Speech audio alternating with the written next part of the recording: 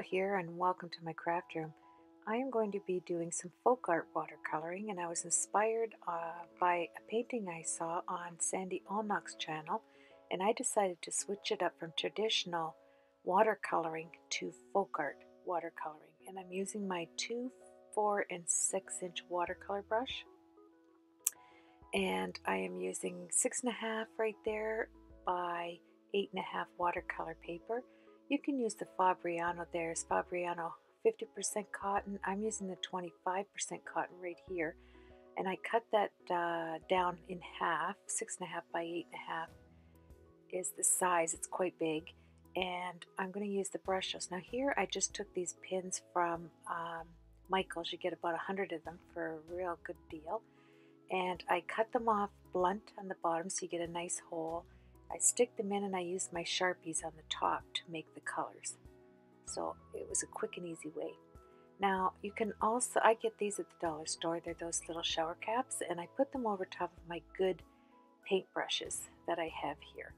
And this is for my acrylic paints, and I use them for watercolor actually, and they're quite long because I use them on canvas, so you're standing farther back. But I wanted to just show you in case you're looking for something to keep the dust off of your brushes if you don't want to keep them in a container. Looky. Yes, keeps it dust free. Now this is also from the dollar store. Isn't this great? $3. And it has a palette that you can make into a watercolor palette. It has the lid, and it also has the cleaning on the bottom and places to put your paintbrushes on the sides for $3. Look at that. Isn't it awesome? Well, the colors that I'm going to be using in the brushes are orange, and then we're going to use the Camboge right here. And the next two colors that we're going to be using are the olive green, and we're going to be using the rose red. And these are the exact colors that Sandy used on her painting. I think it was today or yesterday. I can't remember.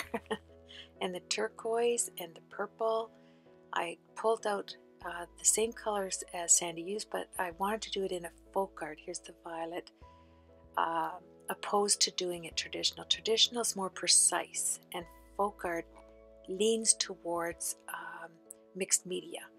It has a mixed media nature because folk art is generally done on different mediums like cloth and metals and paper and all kinds of things. And because I love mixed media, folk art just is natural coloring for me, and the difference you will see.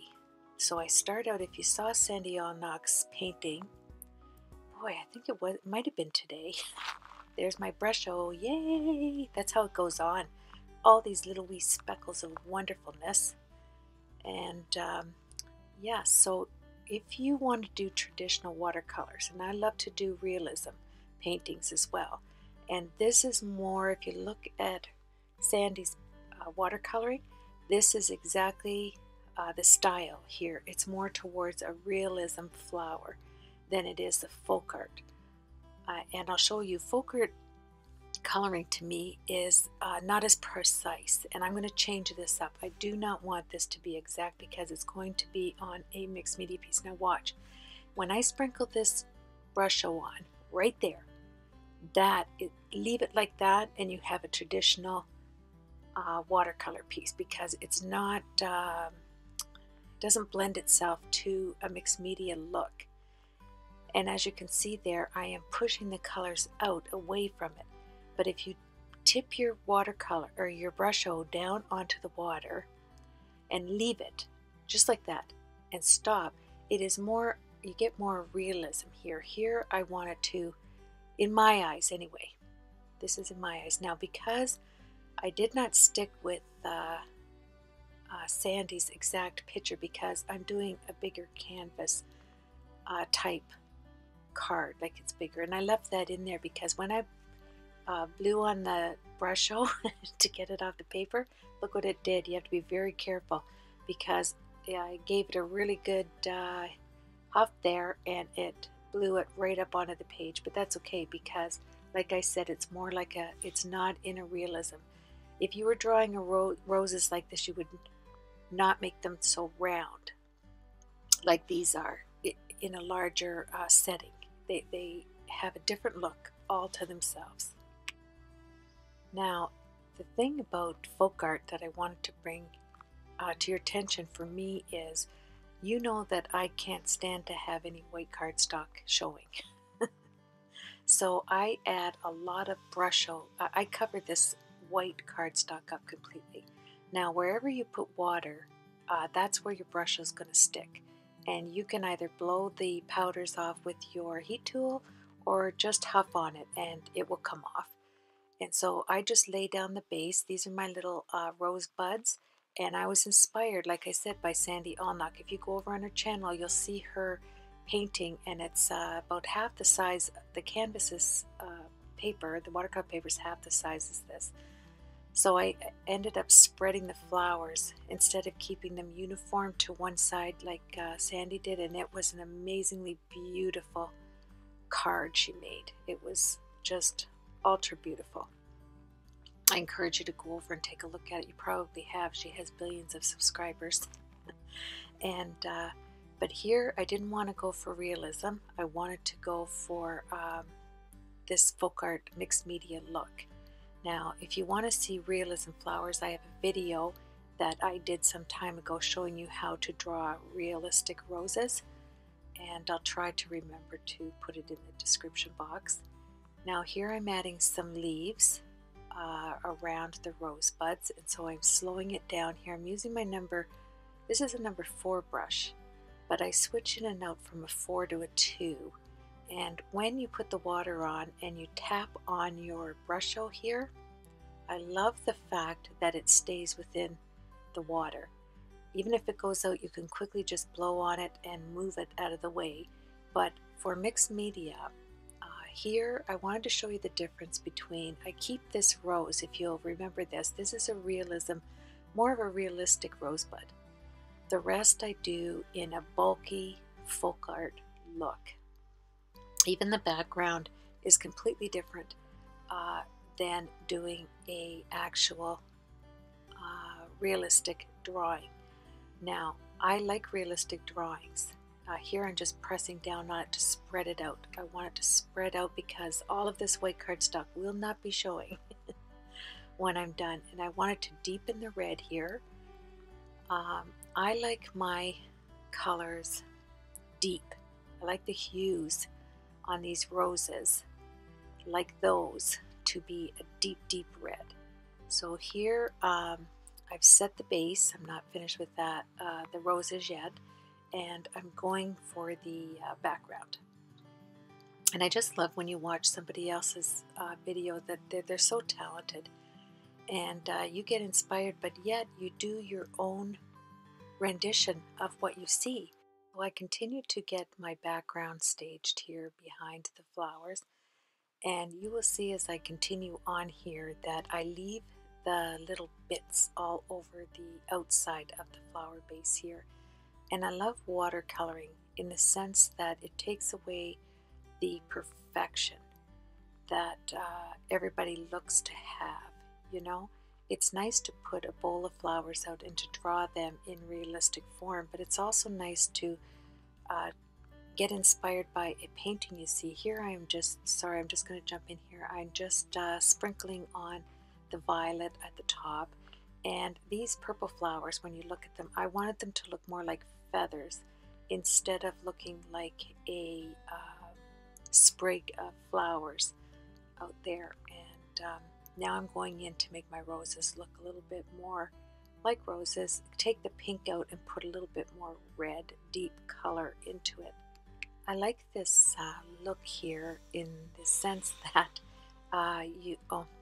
Cinnamon is right beside me and she just keeps sighing. If you hear her, she loves it when I do editing. She loves to lay right here beside me and snore and sigh. So anyway, yes, she's a big 120-pound bull mastiff and she pretty well can do what she wants. Yeah, she's a spoiled little baby.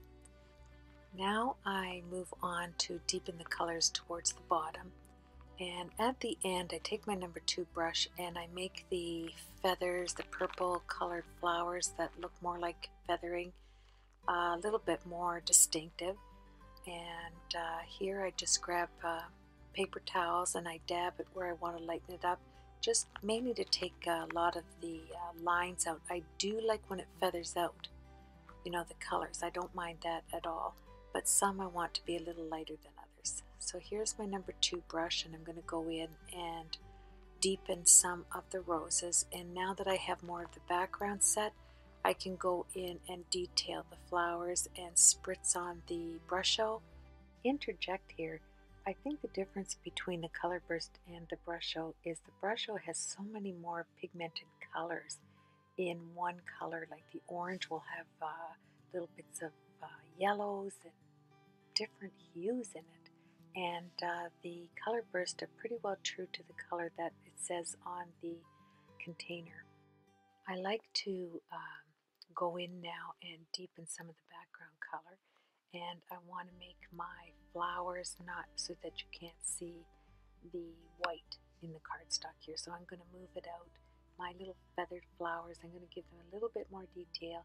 And I wanted to also add that I hold my watercolor paper down with washi tape. I find my washi tape isn't as sticky as the painter's tape.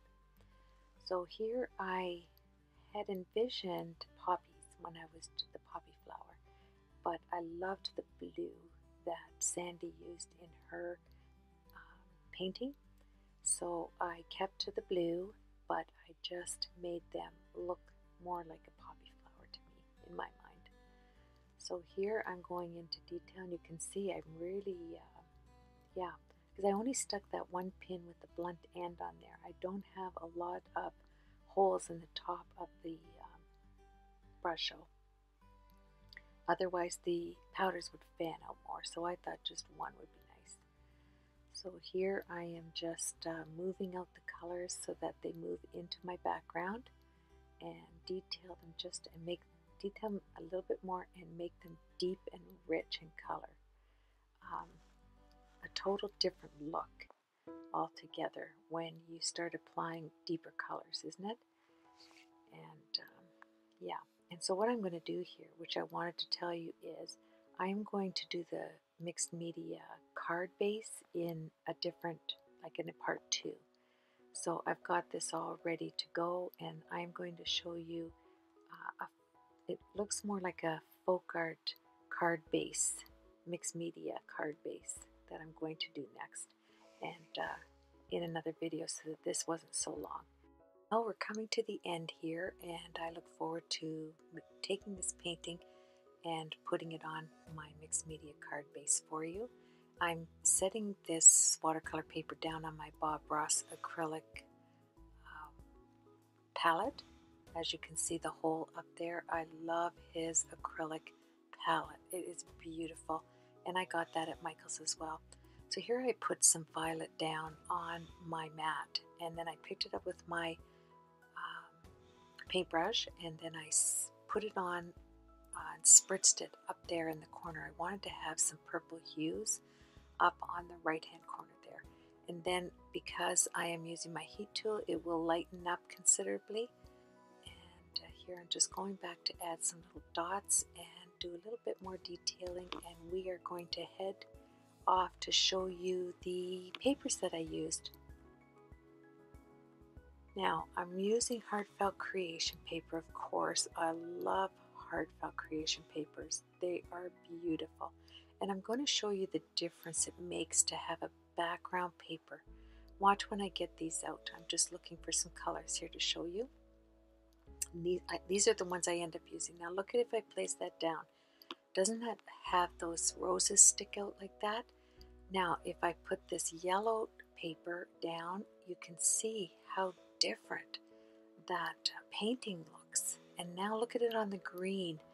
I think it just deepens and enriches the colors there. And then I added these diamonds, because in those diamonds it had all the colors, but that's not the look I'm going for, so I took that out. And look at it on the blue.